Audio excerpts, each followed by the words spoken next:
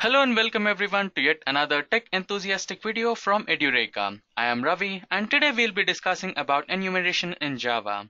So without wasting much time, let us quickly take a peek on the agenda for today's discussion. Firstly, we shall discuss what exactly enumeration is, and followed by that, we shall understand why we need enumeration in Java, and next, we shall understand the differences between enum and class, and to understand the topic in a much better way, we shall go through some practical examples, and followed by that we shall discuss the major advantages of using enum, and finally we shall wrap up the things with an interesting use case, which is rock paper scissors game using enum in Java. Now let us quickly begin with our first topic, that is, what is enum in Java? So the definition of enum is Java enums are classes that have a fixed set of constants or variables that do not tend to change. The enumeration in Java is achieved using the keyword enum. The Java enum constants are static and final implicitly. Now, this was the basic definition of enum. Now, let us move on to the next topic to understand what exactly enum is and why do we need it in Java programming. So, when we come into data types, we have two different types of data types, which are user-defined data type and inbuilt data types. So, the basic inbuilt data types that we use in our day-to-day programming are int, float, double, char, and many more. Similarly, we also have user-defined data types. So enum is one of them. So why we have user-defined data types when we have inbuilt data types? Okay, the answer for this question is sometimes the inbuilt data types are not enough. Just assume that you have different data of different data types and you have to store all that data in one single variable. In that situation, the inbuilt data types might not be useful. For that reason, we have user-defined data types. So enum is one of them. Now let us understand how does it exactly work. We shall consider our first example as the days of a week. Say Monday, Tuesday, Wednesday, Thursday, Friday, Saturday and Sunday. Now here we have all the 7 days of a week, and if we had to store all the 7 days of a week into one single variable, then we might tend to use the data structure, which is either an array or a list. But the drawback is the array and list are mutable. So during a different operation in a program, the data which is stored in an array might be variable. So in this case, we use enum. So we'll store all the 7 days of a week into one single variable, which is week, and the values stored in the variable week will be constant. Those will not be changed. Similarly, let us consider another example where you are the boss, and you will be providing employment for different employees, which is contract, temporary, and permanent. So if you had to code a program for appointing employees on the basis of contract, temporary, and permanent, then you might look for a code which is simple and small and efficient. So in this case, if you use enum and store all these three values into one single variable, which is job, then your code will be short, simple, and efficient. So this is how enum works. Now to understand this enum in depth, we shall consider switch case. Firstly, we shall come up with a switch case code, and you have the following code here where I have provided switch case as C, and inside the switch case we have three different cases, case 1, case 2 and case 3. So we have some code segments in each of the case and we'll find for a match. So here is the problem with this code. Relationship between int literals 1, 2, 3 and executed code is not obvious. The next problem is if one of the above values, example 2, becomes not supported anymore, then this switch case is not updated accordingly and it will contain forever as the unused code. And followed by this, if new possible value, for example 4, is introduced and the switch case is not updated accordingly, then the code will probably throw an unsupported operation exception at runtime without the compile time notifications. Not only this, we also have few more problems, such as switch structure tends to be duplicated several times in the code that makes problems 2 and 3 even more complicated. And finally, the first simplest fix can be done by using int constants instead of literals. Let's define constants. So after a few changes, this is how the new code looks like. Obviously in real life, the names of the constant must be self-descriptive. This snippet is more readable, but all other disadvantages are still relevant. The next attempt to improve this initial code snippet uses enums. Enums were introduced in Java from the version 5 in the year 2004. Let's define the following enum, and now the code will be slightly changed. As you can see, this is how the new code looks like with enum. This code is a little bit better and it will produce compile time error if one of the elements is being removed from enum action. However, it will not cause any compilation error if an additional element is added to enum action.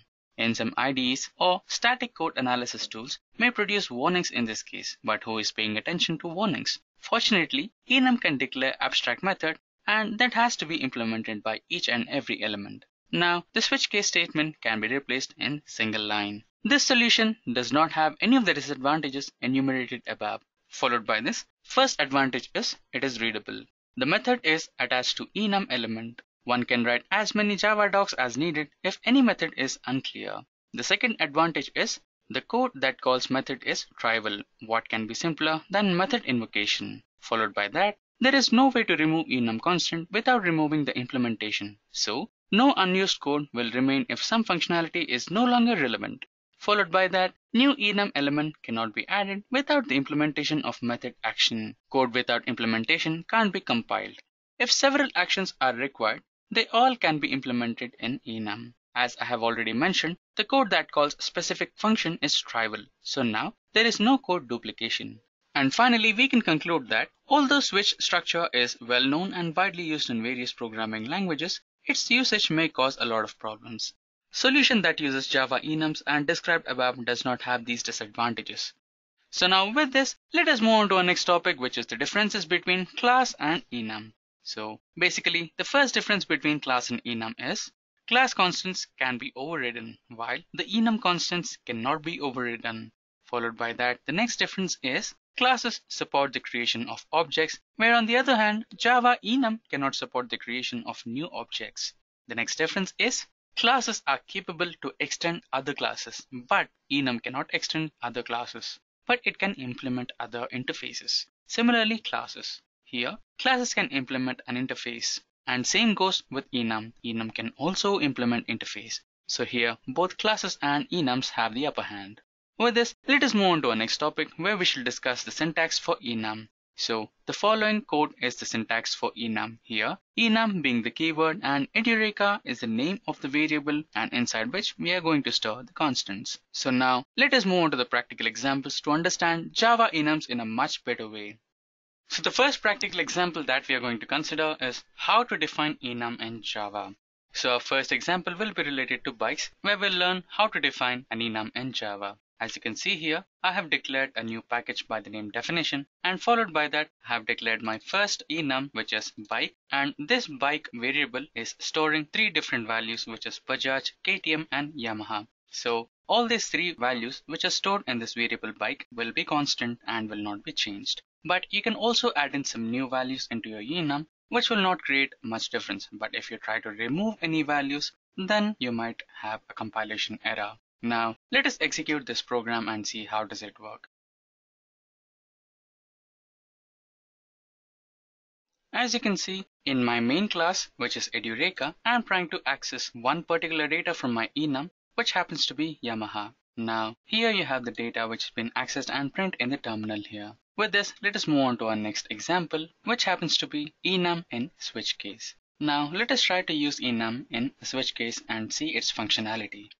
This is the example that we have discussed earlier, where we shall be using one particular enum and we'll be providing a variable as day, and inside the enum day we are having, and inside the enum variable day we have all the 7 days of a week, which are Sunday to Saturday. Now inside my main class Edureka, I am trying to access one particular day, and along with that I'll be printing a message. For example, here you can see Monday.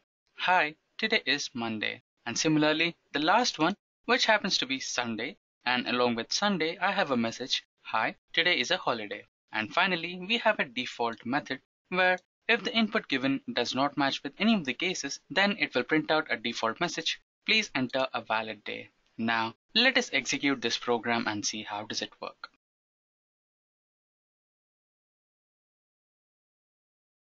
As you can see, I have provided the day as Monday, so the first case got a match, and the message along with that, which happens to be hi, today is Monday, has been printed here. Now with this, let us move on to the next example.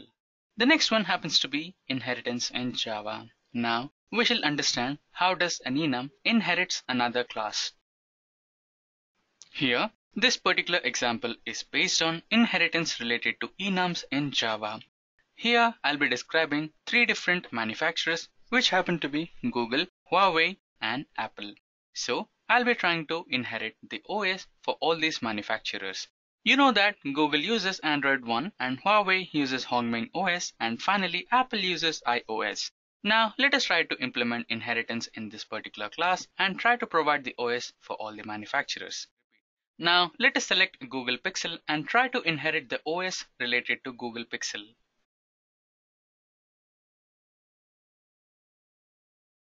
As you can see, I have successfully selected the phone as Google Pixel and I have inherited the OS for the same, which happens to be Android 1. Now with this, let us move on to the next example related to enums, which is enum with customized values. Now let us try to execute enum with customized values to understand this in a better way. So this particular example is based on enum with customized values. As you can see, I have customized the values of enum as traffic signals, which means red as stop, green as go, and orange to be wait. Now inside my main class, I'll be trying to access the data which is present in enum and provide the information related to the values stored in my enum. Now let us try to execute this program and see how does it work.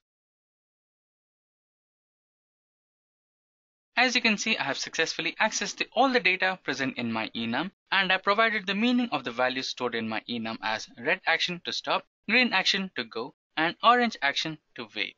Now with this, let us move on to our next example, enum with if-else. We can also use enum in if-else classes. So to understand the functionality, let us execute one example based on this. So this particular example is based on if-else statements with enum. Here, I'll be trying to travel to one particular direction. So in my enum, we have four directions which are east, west, north, and south. So according to the input I give from the main program, my enum decides to which particular direction I'm moving to. Now let us execute this program and see how does it work. As you can see, the program has been successfully executed and the output says that I'm moving towards north direction. With this, let us execute our next example that happens to be enum methods. So mainly, enum has three different methods, which are value, values of, and ordinal. Now let us execute all these three methods and understand the functionality. Now first we shall execute values method. When you create an enum, the Java compiler internally adds a values method. This method returns an array containing all the values of the enum. Now let us consider the following example, which has the following values, which are red, green, and blue.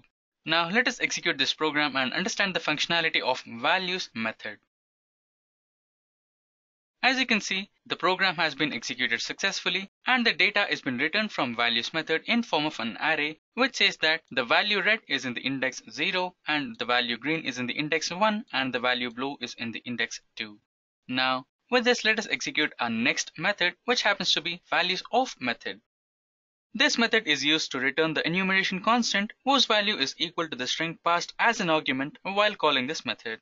Now here, this example is based on values of method. You can see that I have given the values of my enum mobile as Samsung, Apple, and Google. Along with the elements, I have also provided the cost tags of all the mobiles. As you can see, the value of Samsung phone is $1,099, followed by that Apple has $1,250, and finally Google has $1,325. Now from the main method, I'll be passing one value to my enum which happens to be Samsung. Now what my program does is, it will enter into enum and it will access the cost details of the phone Samsung and it will display on the terminal. Now let us execute this program. You can see I have selected my input as Samsung and the cost of all the phones is been displayed here and the cost of Samsung is $1,099. Now with this, let us execute the last method of enums which happens to be ordinal method. The Java interpreter adds the ordinal method internally when it creates an enum. The ordinal method returns the index of the enum value. This is completely similar to the values method, yet we shall execute one more example to understand this. So this particular example is based on ordinal method and here I've defined two different enums. The first enum happens to be fruits and the second enum happens to be vegetables. So both these enums have different values stored in them and from my main method I'll be trying to access all the elements present in the first enum which is fruits and after that I'll be trying to detect the position of apple present in the first enum which is fruits. Now let us execute this program and see how does it work. As you can see, the program has been successfully executed and the elements index values have also been displayed. You can see that the index value of apple is 0, followed by that banana 1, cherry 2, date 3 and berry at 4. You can see that cherry comes after apple. You can see that apple stays in the first position and cherry is displayed after apple has been displayed first. Now with this, let us move on to our next topic, which happens to be advantages of enum. So we have many advantages when we use enum in programming, but let us consider the major advantages we have. Firstly, enum in Java improves type safety. The next one, enum is easily usable in switch cases. Then, enum can be easily traversed. Followed by that, enum has fields, methods as well as constructors. And the last one, enum can implement interfaces.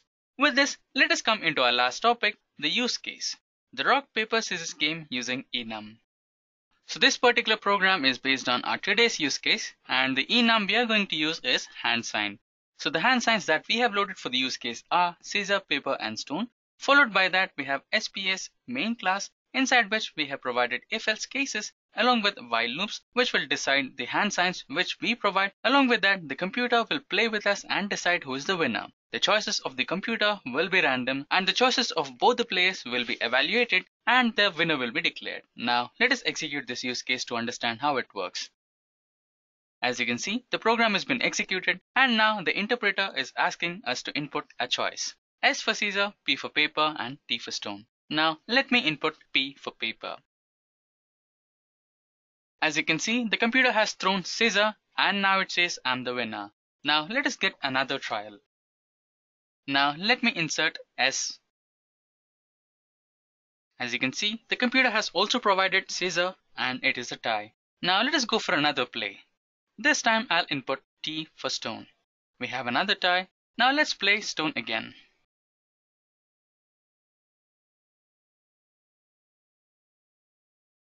And finally we have a win here. I chose paper and the computer chose stone, and over stone paper wins. So with this we come to an end of this session, and if you have any queries related to this session and if you require the codes for the examples I executed during this session, you can write down in the comment section below and we will respond to you as soon as possible. Till then, thank you and happy learning. I hope you have enjoyed listening to this video. Please be kind enough to like it, and you can comment any of your doubts and queries and we will reply them at the earliest. Do look out for more videos in our playlist and subscribe to Edureka channel to learn more. Happy learning!